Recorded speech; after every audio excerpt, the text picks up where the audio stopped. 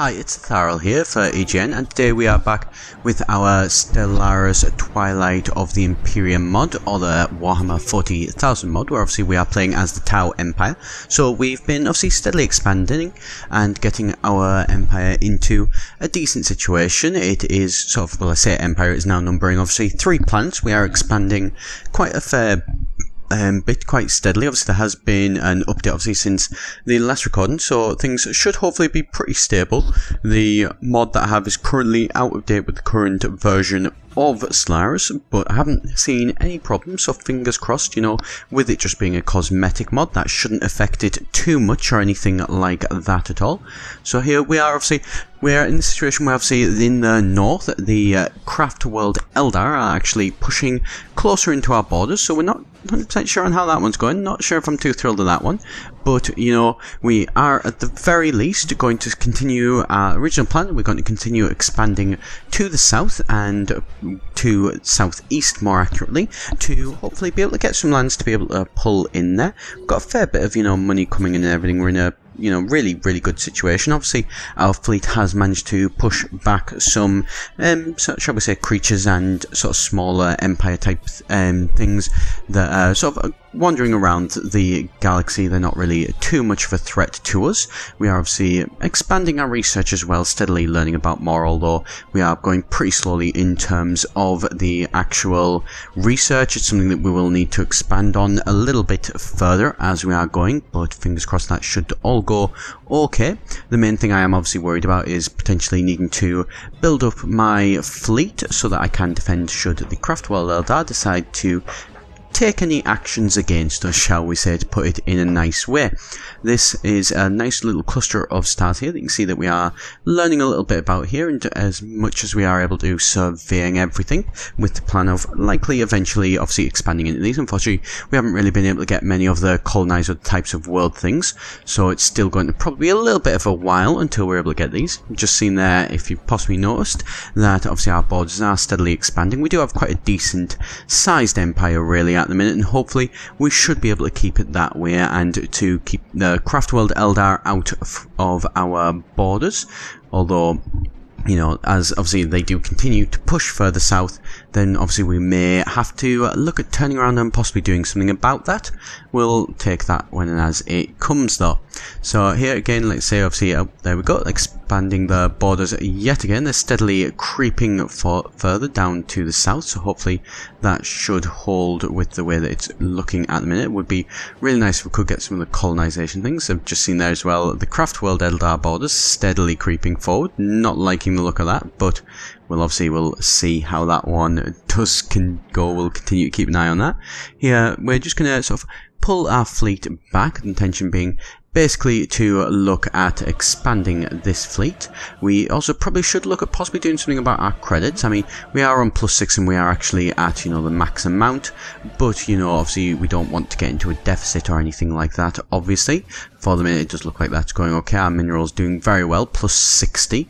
I believe that is pretty much every single month, so, you know, that's in a really good position, that one to be in. So our economy is nice and strong. Obviously we are not a massive sort of civilization yet. We do need to expand a little bit further, although we have now got our 4th planet that we are currently colonizing, so it's going to be pretty soon when we're going to be able to start creating our first sector, obviously, which is an AI managed one, so that we can just focus on more of, as with any actual Paradox game, the actual overarching sort of plot and the grander picture rather than the minute detail is the general sort of intention with obviously Paradox games. And so here, the actual Eldar have sent us a request to basically exchange star maps. We will be willing to do that. I mean, it's not really much use to us. We're not actually looking at, obviously, the tower. Perfectly happy to leave their northern borders to the actual craft world. We are not in any interest with declaring war on them yet. We may actually look at possibly becoming allies with them, as they are nice enough people and probably somebody who we will not be wanting to annoy too much or anything like that, obviously. But, you know, for the minute, in short, our sort of attention is elsewhere, so we don't see any real risk with them. So here you can see we've just expanded our spaceport, and so we are going to start with some destroyer class ships. Going to get 5 of those, obviously at 2 sort of ship value a piece. That is going to put our actual naval capacity up and ship capacity up pretty close to its limits, so it's going to get a fair bit of money coming in for us. Probably going to cost us a little bit of maintenance as well, but as we obviously do expand, we should be able to offset that with more worlds and more mining resources and things like that, obviously, as we do go, although we will likely need to possibly up the amount that we are looking at expanding and actually increase our surveying to be able to get some more planets to obviously be able to pull in some more money, or at least that's the plan. How well that will go, we shall have to wait and see, as obviously there is quite a couple of areas that we could go to at the minute and we're not too sure about. These ships are quite decent as well. They are, you know, noticeably larger than our previous ships, and more importantly, they are bringing quite a good bit of strength into us, so hopefully they should be able to, you know, deter any of the actual guys that may decide that they wanted to get a piece of our empire. At least I'm keeping my fingers crossed for that one. Obviously I have still not really got into very many wars in this game or anything like that, so I'm still sort of working out the finer details of it as we do obviously play. If anybody obviously does have any advice, do be sure to leave it in the comments below, and we'll be more than happy to take them on board. Just going through as well, you know, upgrading some of our planetary buildings and things to see what's going on. We're going to move those guys, the Vespids, obviously up to there to get some more actual food to be able to grow faster. Obviously Vespids are one of the vassal races almost of the actual Tau. Quite cool hive mind sort of bug race, and definitely an interesting ones. Not really all that useful, they're kind of just ignored when compared to the importance of the Kroot, I think, to the Tau, but you know, they are still very much there, and one of the 3 sort of, well, I suppose 2 big recognised Tau allied races. Obviously here I'm just anyway getting back to the game though, I'm getting sidetracked a little bit there, and so here we're just getting back to having a look at, I'm messing around trying to see what a terraforming thing is, just to test it out. I've not really done any terraforming. I tend to just focus on looking at getting the colonization and then just dealing with the world, although these ones, unfortunately, as we can't actually, you know, colonize those worlds, we don't have the technology to be able to even try to terraform it, so not quite a waste of time and resources. I mean, we've got more than enough resources, but you know, it could be certainly a lot better. And so here we're going to actually have a look at getting some research. I'm going to possibly get some psychic warriors at some point, although obviously that does go against the Tau. One of the main things of them, the Tau, is that they are not psychic, and it's one of the things that is big about them. It's actually from, if anybody has read any of the books and everything, there was a previous one, I'm not 100% sure if it's still canon, which claims that the actual Horus Heresy, obviously for the Empire 10,000 years ago, Horus was potentially supposed to win. If Horus had won, it would have actually made the good version of the galaxy, where basically the Empire and Imperium would have collapsed in on itself, and then basically humans would have been extinct, and races like the actual Tau would have came more to prominence in the galaxy, and as they weren't psychic, they would have basically starved out the psychic the chaos gods from their power. At least that was the idea that was presented in one of the books. Let's say I'm not 100% sure if that one obviously is still considered canon or not. If anybody does know, please do be sure to let me know. It's one of the more interesting things that I have discovered about the Horus Heresy in my reading and studying of the 40k universe. We'll just mention as well, obviously, if you are enjoying this series or any of my other ones, please do be sure to subscribe for notifications of when they are obviously coming out. Wouldn't want you to miss any future releases that I obviously do. With being back now, I am going to try and get some increased amount of videos coming out in the next week, so do be sure to keep an eye out for all of those. So here we are just going around and we are setting up some various different things. One thing I've noticed is that we do start to have these 2 buildings which don't actually develop build us any resource. They help with diversion and unity and happiness and things like that. So definitely it's a good thing to have. Certainly I'm going to be looking at putting those on the tiles which I don't actually, you know, get any resources off automatically. You can see here there is a lot of things that I need to do to clear these lands, which I am going to need to look at trying to do at some point. Obviously the nature of sort of the tech tree in this game, it is something that's probably going to take us a little bit of a while to actually get to the point where we can get those, but you know, hopefully they should go reasonably okay. One thing we'll mention as well, I've had a bit of a look around. This actual place is looking like it is in a very good situation, this little cluster of stars that we were just at there, and hopefully something that we will be able to expand to. It's the reason why we are also going to build up this military force, get it to, there we go, our limit is because this central star has actually got an enemy race or enemy ships on it, and so we are going to have to go and politely ask them to leave, shall we say, using our laser weapons, as is the often way in the 40k universe of where there is only war. As anybody obviously who knows the catchphrase, I don't know if it's still a catchphrase, I know it certainly was back when I used to play the tabletop game.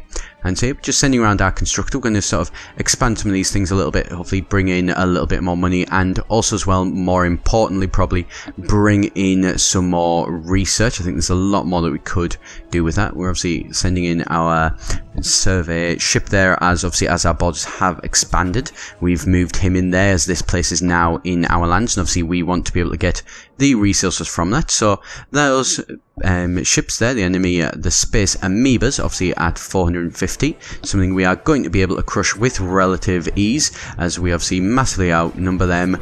But still, you know, they do manage to take out a good, I believe actually take out one of our destroyer ships by the look of it, as obviously we've lost about 50 or so attack power. So that's not great, but you know, we will obviously have to overcome that. And while we have actually been exploring this land, we have actually discovered some primitive races, which is something that I've been looking forward to finding for a while.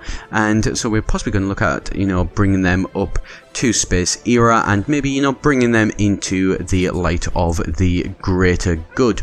So that is something that we will definitely have to look at doing. We will obviously first have to, you know, expand, probably set up an actual border, you know, border frontier, or frontier planets, frontier outpost. That's the words I got there in the end. Completely forgot what they were for a second. So there's a lot, obviously, of expansion going on here and surveying. Possibly do need to get another ship or so. I think that's what I'm going to do in a minute, is to be able to set up my spaceport to be able to get me another maybe constructor and another science vessel to be able to expand further and further, obviously, as we're going. Oh, I've just seen there as well, you will notice that the actual craft world Eldar have decided to bring their borders right up against us, so hopefully we will have to monitor that situation and see how that is going. If they look like they are going to try and envelop us, then we are going to have to deal with that in the correct manner. And also as well, it is a good thing, as I mentioned, that I am actually building those new ships, as that is going to have to be a case that we are going to now have to basically step up our expansion plans to be able to make sure that we have the power to basically be able to say to them, look, right, if you're going to try and take us, you're going to have somebody who is more than a little bit, you know, tough to be able to basically expand, you know, to be able to fight them back. We are looking like our empires are around about the same size, so hopefully we should be able to hold our own against them. Obviously, not 100% sure at the matter. We'll have a quick check when I am finished with this on the actual graphs and everything, see how my actual civilization is comparing to theirs, and then we'll have a better idea of how big of a threat they may potentially be to us. Obviously here you can see we do have a new science ship, I believe it was, and a new constructor ship that we can now begin to send out. So we're going to send them surveying out as well. Did go look at trying to take this place, but unfortunately it is a case that that one has got sort of 750 odd strength, well, 750 odd strength or so places. We are obviously not going to be able to take them down anytime soon, and we are not even going to try at the minute, as I value my ships as they are and not as space junk, which is what they would become if we did try to attack that at this current time. Even though we do, you know, obviously we do have actually a guy, you know, leading us, so we maybe get a little bit boost. We maybe wouldn't go down terribly, we'd certainly put up a decent fight, but I don't think it would go as well as we would actually probably want it to do. So here we're just going to sort of again getting some more research. These researchers coming in at a decent rate. We also do have some stuff which is giving us a nice couple of different options for them. There's a planet there that by the looks of things we could actually colonize. It's something that we will have to look at doing. We do need to expand further down here. We're going to continue to look at this cluster here. You can see there they've got actually a decent number of resources in that area, so this is definitely something that will be good to do. So there you go, we are doing a frontier outpost, and so hopefully this one will be in a decent enough position to be able to expand into. If not, there's at least 5 energy credits there and 7 minerals, so we will be able to get at least a decent bit from that, and obviously then we can start an observatory to begin to actually look at this race who are pre-space era people and see what we can actually do messing around with them. So I'm going to leave it there for today. We're in an interesting place here. We're going to hopefully be able to expand further, and I'll come back to you once obviously we've got those guys being observed. Do obviously be sure to subscribe if you have enjoyed the video, and obviously get notifications for when the next app. See you next time. I've been Etharal here at EGN.